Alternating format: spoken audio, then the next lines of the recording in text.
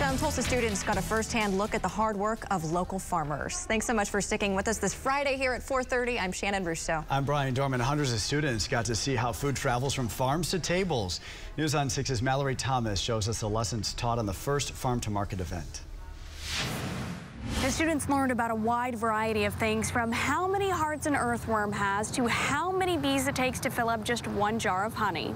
I want to name it Betsy.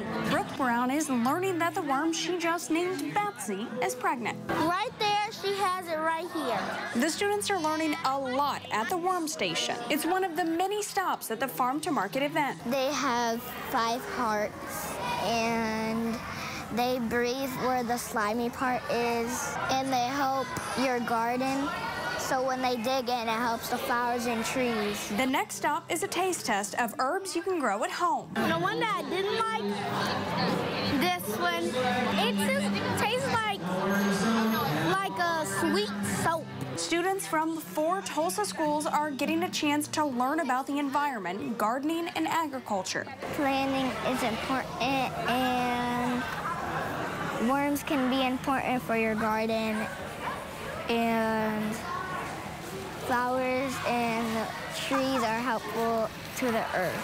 From the baby chicks to the honeybees and gardening, the kids had a full day of excitement. We got to make our own plants, and we got to learn about bees, and then we got to make smoothies with the bike. Brooke plans on finding the perfect spot in her backyard for her plant when she gets home this evening. In Tulsa, Mallory Thomas, Oklahoma's Own News on 6.